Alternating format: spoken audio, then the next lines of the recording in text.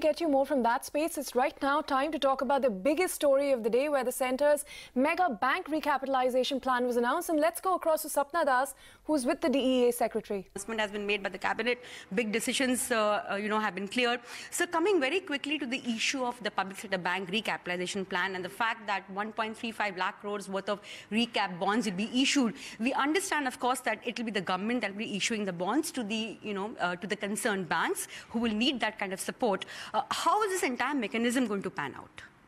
No, see, FM made an announcement that the nature of the recapitalization bond, who would issue the recapitalization bonds, the terms of the recapitalization bonds are all still to be finalized.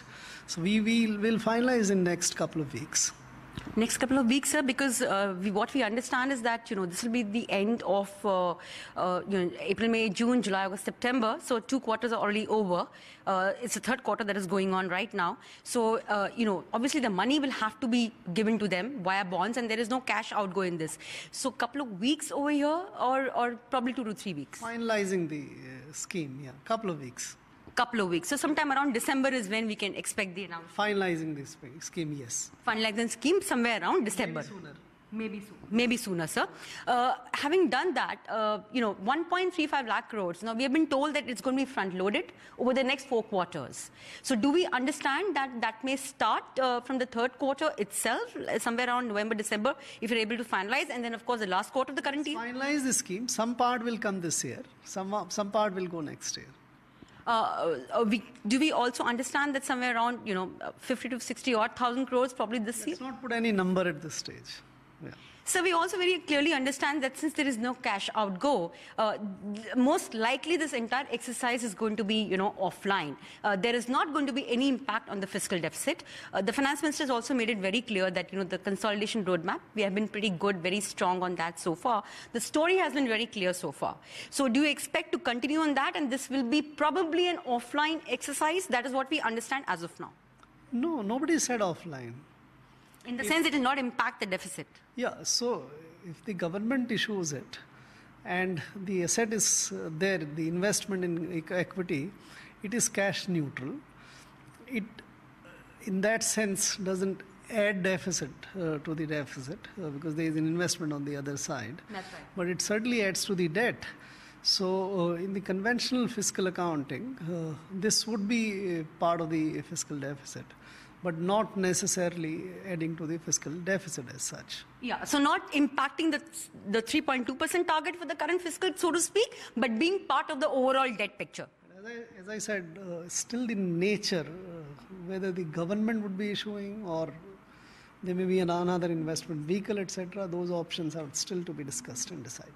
Right. So one more question here. Had it been something that would have impacted your deficit target for the current year, then definitely the government still had the option of going to the market and doing an additional borrowing and giving the public sector banks direct capital infusion and additionality, apart from what is there in Indradhanush. The fact that you have not done that and you have suggested recap bonds, number one. Number two, once the recap bonds come in, then the banks will also be strengthened further to go and raise money from the markets. So isn't the picture very clear? We are trying our level best, the government is trying its level best to keep it as fiscal deficit neutral as possible. Absolutely. So the option of making market borrowing and then investing is not being exercised at all. Yeah. Right.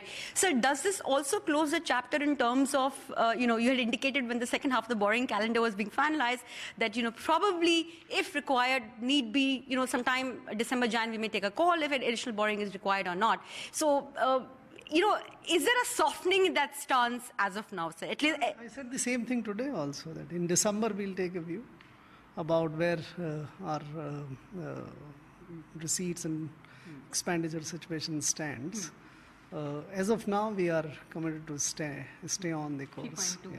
As of now. And sir, how is the position looking in terms of the revenues and the expenditure side? Because, the sense that we're getting is that the government is really short of money in the current financial year. How do you say short of money? I mean, this is what the broader sense is. So please, if you could, say something. The expenditure is on track. It's a very front-loaded expenditure. We had more than 54% of the expenditure in 6 months. So expenditure story is extremely good. That's what the government committed to in spending. Revenue, there's some bit of uncertainty still about how the GST things play out, etc. And that we will be able to make final assessment as we go along. Right. So one last question that I want to raise is this, that, revenue expenditure side, PSB. Also the fact, sir, that, the government has not agreed to any additional budgetary support to public sector bank recapitalization.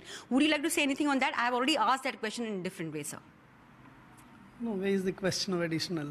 The recapitalization bond is the option proposed, right? So I think that's clear enough.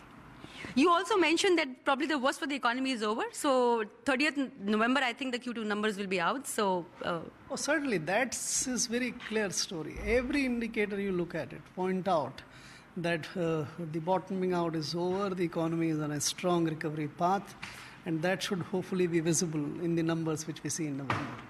Thank you, sir. Thank you so much for giving time to CNBC TV. Thank you.